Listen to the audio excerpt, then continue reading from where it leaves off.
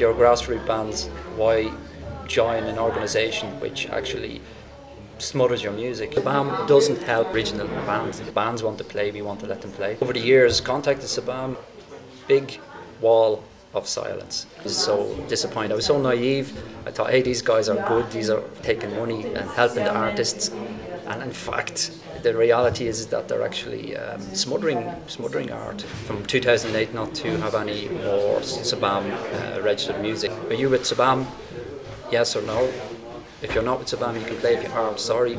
Due to the excessive expense that we have, we can't have Sabam bands play with it. Money is not going to where it should be going. In most places, you'll only find published content, and even bands, they mix their own music and covers, re-garbage and reusing the music that's already there. A young band and its original. I advise bands, honestly, I advise them not to join. The feedback from the bands was anti-Sabam. A band contacts me and says, hey, we want to play with you, and I say, just send me a link. I get a link, I get a picture of the band, or pictures or videos, and I get some music. That for me is better and quicker. I get everything I need very efficiently.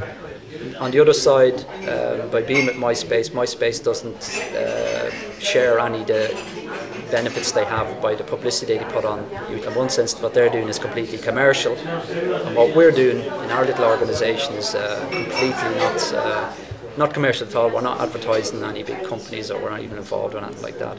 And still we have, by law, because we're accessible, they can actually come to us and grab us, and the law backs them.